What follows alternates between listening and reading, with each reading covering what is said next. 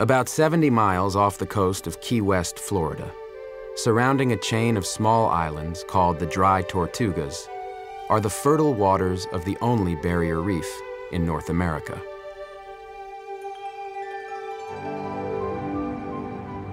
This is an ecosystem that provides refuge to over 280 species of fish.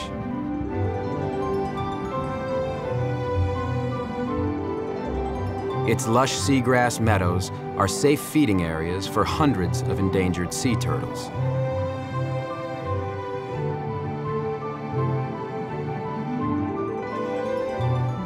Fueled by the nutrient-rich ocean currents of the Atlantic and the Gulf of Mexico, the waters of the Tortugas are a dense whirlpool of biodiversity, including important spawning grounds for commercial fish species.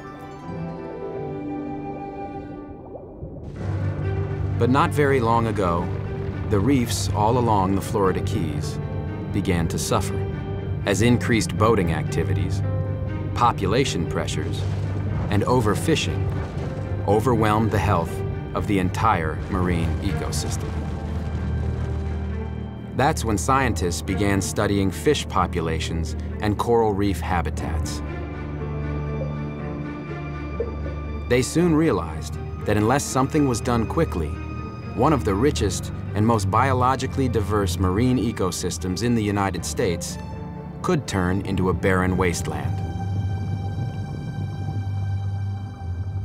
To reverse the trend, in 2001, the Tortugas was declared a 200-square-mile national marine sanctuary.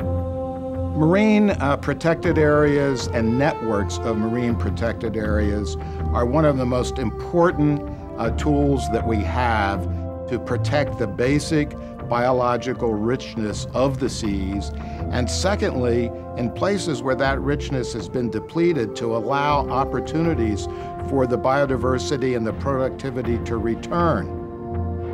And that's exactly what happened.